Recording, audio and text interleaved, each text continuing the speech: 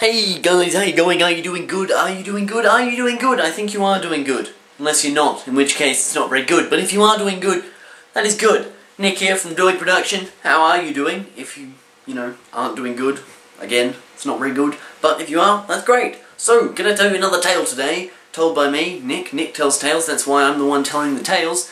And this one involves my work. Right now I work as a basketball referee. I've been doing that now for close to 5 years, I think. So, I know basketball, I know the rules, all that sort of thing. I've been playing since I was year 1, so that was like long time ago. Now, recently I was refereeing. I've been refereeing all day, like from 8 o'clock, and it was now like close to 6, so I'd gone from morning to night. I'd pulled a muscle in my leg so I couldn't run, and walking hurt. It was a difficult day. I was annoyed, I was tired, because, didn't sleep the night before very much because, yeah. But still, I'm at the last game, it's an under-20s game, and I'm just there doing my thing, just reffing. Yeah, yep, that is a foul on number 7, etc, etc. In fact, I wouldn't have done that. It would have been like, that is a foul. That is 7 black. That's a hands foul. 2 shots. That's probably how I would have done it if there was a foul on 7 black. But what happened was one of the coaches was having a go at my refereeing. They were disagreeing with my calls, and they were saying I should call some things that I wasn't calling. One of them was cross-court. Now, I'm not sure how well you guys know basketball. Some of you might know it really well, some of you might not know it really well at all. So I'm going to explain it for you right now. The cross-court violation. It's also called the backcourt violation. Now there's 2 halves in basketball on the court. There's 2 halves of the court. Now, the backcourt is the one opposite, the one where you're shooting. So you're shooting in your front court, and you're defending in your backcourt. Now, if you get the ball and bring it from your backcourt into your front court, and then take it back into your backcourt, that's actually a violation, and the other team gets the ball.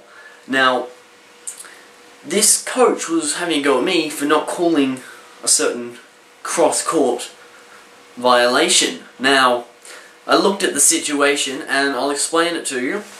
The person had their left foot over the line in their front court, their right foot was in the back court, and they had the ball in the front court.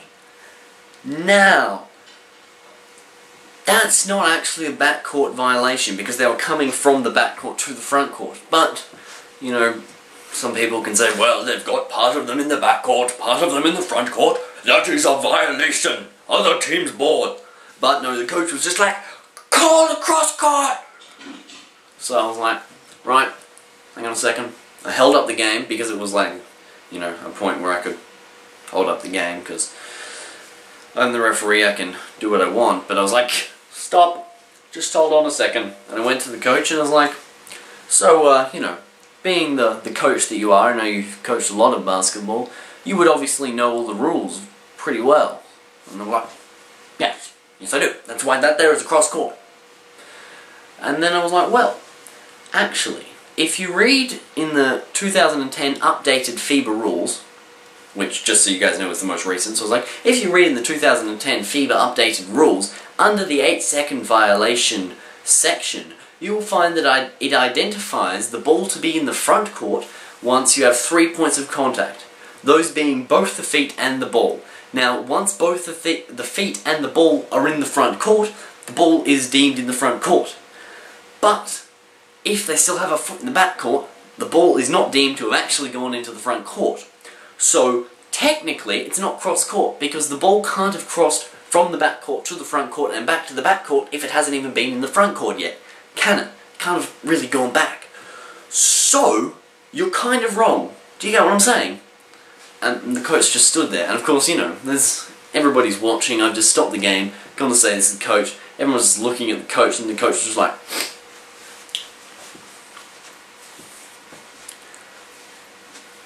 yeah, continue. I thought that was great. I just quietly walked away smugly, just casually, back to where I needed to be, grabbed the ball and was like, alright, ball's in play, and we continued the game. That's how it happened. Now, what's really great is that I've never read the rules. Like, I know the rules because I've been playing since I was in year 1, I've been repping for 5 years, blah blah blah blah blah, so I know all the rules, but I haven't actually read the rulebook. So I can't tell you what article anything is in, or what section, or anything like that. But I'm trying to upgrade in ranks, because in basketball there's different ranks for your refereeing, so the higher rank you are, the more you can get paid, the higher level games you can ref, etc, etc, and I want to upgrade. Now, in that I've got to do a written exam. So, you know, I was looking through some of the things that I've got to look through for that, and one of them brought up an example of this exact situation where the person has a foot in the front court, foot in the back court, and the ball in the front court, and asking if it is a backcourt violation, true or false. It is a backcourt violation. So, you know, I'd done my research. I was like, well, excuse me, supervisor, referee person, how does this go? And they were like, oh yeah, that's how it goes, actually, it's like this. So I realised then, because they explained, oh yeah, it's in the 8-second section. Because the 8-second violation says that you can only have the ball in your backcourt for 8 seconds.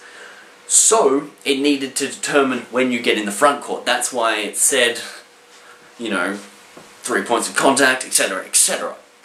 So, I knew that one bit. That's the one thing I know out of the basketball rulebook. Only one thing. I know all the rules, but that's the only bit I actually know from the rulebook. So, I was like, yep, that went well. Oh yeah, that went good. Because, you know, I just used my tiny bit of knowledge of the basketball rules, and it really made the coach actually look pretty bad in front of everyone. That was a bit mean. Oh well, made me look great, so that's all that matters. Anyway, the game went reasonably well after that, everything was fine, the coach didn't say anything, all was good. Hope you enjoyed this tale. If you did, leave a like rating down below. If you didn't, leave a comment suggesting any other sort of tale you want me to do. Give me a theme and I'll think up some event that has happened in my past that will incorporate that theme, and I'll tell it as a tale. If you just want to comment on the video what you think I should have done in that situation, what you would do in that situation, etc, etc. And any suggestions for any other type of videos, comment below. Subscribe up here if you already haven't, already. And yeah, I will see you all around sometime in the next week. This is Nick from DoigProduction, signing out. Have fun doing fun stuff.